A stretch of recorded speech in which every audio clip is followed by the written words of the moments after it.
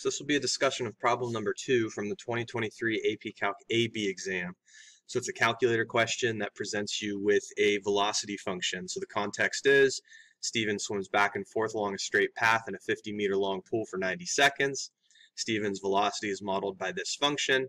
T is measured in seconds. V of t is measured in meters per second. Part A asks us to find all values of time on the interval 0 to 90 at which Steven changes directions. Give a reason for your answer. So what I did is I fired up my calculator, I graphed my velocity function. I realized that when velocity is positive, Steven is moving in the positive direction. When velocity is negative, Steven's moving in the negative direction. When does he change directions? At that one location where velocity changes signs. So I was rereading the problem statement. I noticed they didn't include the endpoint, so I'm just going to touch up my concluding statement there. So Steven changes direction anytime velocity changes signs. That only happens at t equals 56. I didn't solve an equation by hand to get t equals 56. I went ahead and I already had this graphed on the calculator, so I just found the 0 on the calculator. Part B asks us to find Steven's acceleration at time 60 seconds.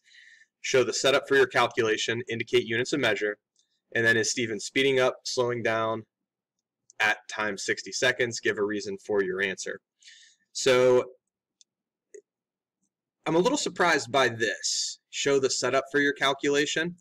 I'm guessing they're just wanting to see that you recognize that the derivative of velocity is acceleration.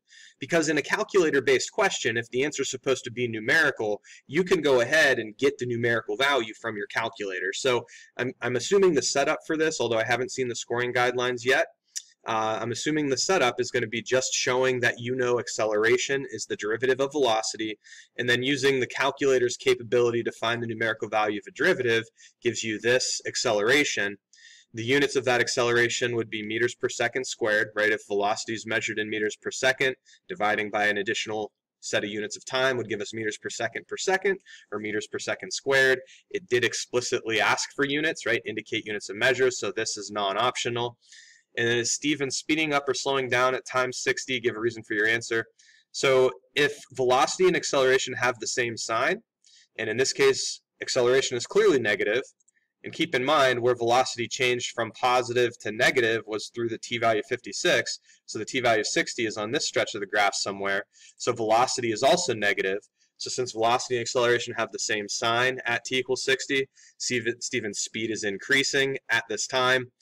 Again, as I was rereading this, I probably should have said Steven is speeding up rather than speed is increasing. I'm assuming that that would be fine. What I have is my conclusion here, because both phrasings are used from time to time across different AP exam questions. So I probably should have said speeding up, speed increasing. Pretty much means the same thing. Part C, find the distance between Steven's position at time 20 and time 80. Show the setup for your calculations. So this would be his displacement on the interval from 20 to 80. And if you think about the fundamental theorem of calculus, to evaluate this integral, what you would do is you would find the antiderivative of velocity, which is a position function. You would toss in 80, you would toss in 20, and you would take a difference. So by definition, this integral right here is going to give us Steven's displacement. We have to show the integral. One thing that I would definitely recommend doing in the calculator section in particular, if you make a copy error, when you copy this mess of a function into your integral, that can be a bit of an issue. That could also cause you to enter it wrong into your calculator. So I'm always going to say if they explicitly name a function like they do here, v of t, and you need to do an integral of that function at any point, just reference it by name. Don't copy its proper expression into the integral. Do that integral in the calculator, make sure you get 3 digits past the decimal for your accuracy, and you end up with the value here. The units here would be meters. The problem didn't explicitly ask for units, and so I'm always going to advise if it doesn't explicitly ask for units, you're not going to be required to include them. If you include them, that's fine. I'd be a little worried about someone including the wrong set of units, which is why I'd always say if it doesn't explicitly ask for them, we'll leave them out of your answer.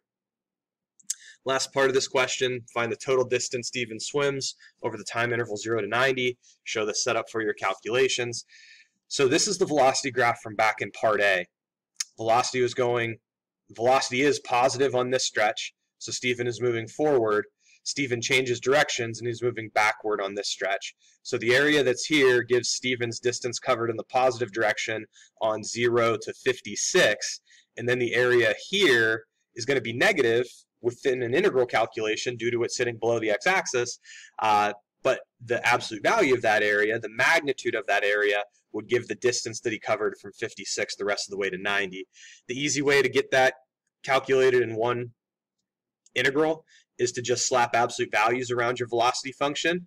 And this really becomes a speed function, right? In calculus, the way that we define speed is the magnitude or the absolute value of velocity. That takes this negative stretch of the velocity graph and flips it to positive. So now I have the ability to do just a single integral from 0 to 90 of the absolute value of velocity.